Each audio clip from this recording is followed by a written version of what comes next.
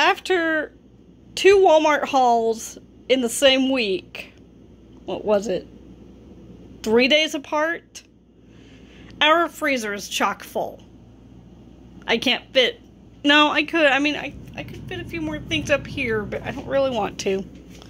I'm glad I didn't buy anything more. This is the fridge.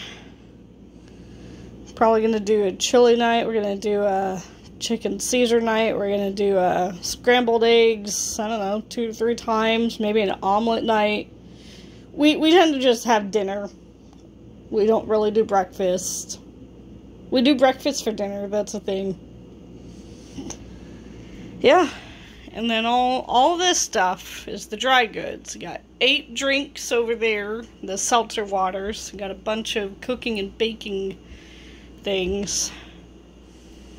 I'm in cat food and a cat toy cat food cleaner. Alright, well, that's it. And a couple of extra things in the door.